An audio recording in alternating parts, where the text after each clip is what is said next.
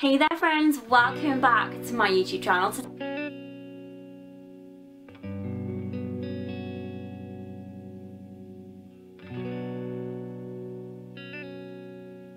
Hi everyone, welcome back to my YouTube channel. I hope you're having a really great day. Today I'm doing another WWE pay-per-view predictions video. Wow, that's a tongue twister. And this week is for the Hell in a Cell pay-per-view, which is on this evening of the night that I'm uploading this video. Keep looking down, it's about the card on my phone, so I just want to make sure I'm saying everything right really. This year's Hell in a Cell only has 8 matches, which compared to some of the previous pay-per-views from the last few months, it seems quite small. I think because they've got 2 Hell in a Cell matches, they're probably leaving space for those to be a bit longer. So neither the Intercontinental Championship nor the United States Championship is being defended at this pay-per-view, which is quite interesting, but I think it adds a whole new level to it with gives the matches time to be that bit longer and maybe a bit more intense. I'm going to get straight into it with my first prediction for the Hell in a Cell pay-per-view for this year, and it's for the match that is from SmackDown, which is Daniel Bryan and Brie Bella versus The Miz and Maurice. I think Daniel Bryan and Brie Bella are going to kick their ass. You know, John Cena and Nikki Bella did it at WrestleMania a couple of years ago, and Daniel and Brie are, in my opinion, even better than Nikki and John, so I don't think this is going to be difficult for them. I think the problem is that the It couple, The Miz and Maurice, are very, very good at being tricksy and doing things that are illegal and stuff like that, but I think Daniel and Brie are going to win. Like, I really need them to win. I love Daniel and Brie, and I think it'll be a massive upset if they don't win. The next match on the card is the WWE Championship over on SmackDown Live, and that is the champion AJ Styles versus Samoa Joe. You know what? I'm really not sure. I think they're quite evenly matched. Part of me thinks that they might have Samoa Joe win just to like break it up a little bit, as you know, I don't think we've had a heel be the WWE champion for a while now. I think it'd be an interesting turn of events. The next match on the card is the SmackDown Tag Team Championship, and this is the New Day, who are the champions, versus Rusev and Aiden English, with obviously Lana in their corner. I think the New Day are going to keep it for a bit longer, to be honest. I think Rusev and Aiden English are really good, but I kind of feel like the demise of that partnership is on the way, and the New Day are probably just going to take advantage of that.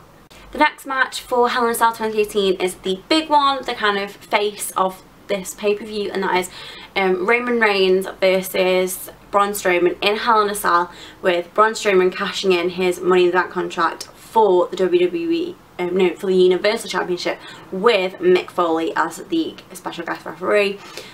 Well, that was a mouthful. I think this is going to be a really, really interesting match. I think it's going to be a really exciting match, you know, but they've had, at the same time, they've done it before. They've had, Braun and Roman have had matches like this previously. You know, I think one of them put the other in a dumpster or in a van and tipped the van over. I think Roman drove a lorry into a wall with Braun in the back of it.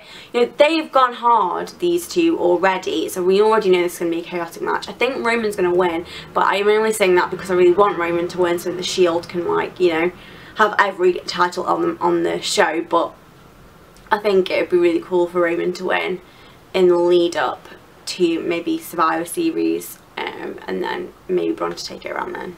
The next match on the card is the Raw Women's Championship, and that is Ronda Rousey versus Alexa Bliss, and this is really easy. Rowdy's going to retain. Alexa Bliss, if you know, doesn't really stand much of a chance, I don't think. Yes, she's really good at playing tricky, and potentially the only way she could win is if someone else kind of helped her, but I think Rowdy's got this in the bag, to be honest. I think her title reign is nowhere near over. They're going to milk this for a long time.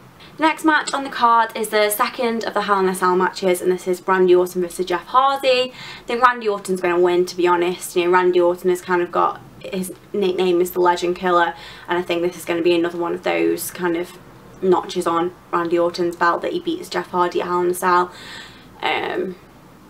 I think it would really kind of put Randy Orton up there as the top heel on SmackDown, and maybe put him in for another title run at some point but yeah, I think Autumn's going to win. The penultimate match for Hell in a Cell 2018 is the SmackDown Women's Championship, which is Charlotte Flair versus Becky Lynch. I want Becky Lynch to win. I adore Becky Lynch, just like the rest of the WWE universe. Becky Lynch is my absolute favourite women's wrestler.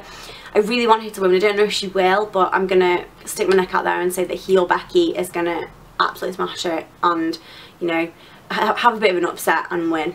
And the final match for Hell in a Cell is the match that I'm actually looking the most forward to, and that is the Raw Tag Team Championship of Dolph Ziggler and Drew McIntyre versus Seth Rollins and Dean Ambrose. Seth Rollins is already I think he's either the Intercontinental Champion or the United States Champion, and obviously Roman Reigns is the Universal Champion, and so basically if they win this, then the Shield has got all of the titles that they could get on SmackDown, and I really want Dean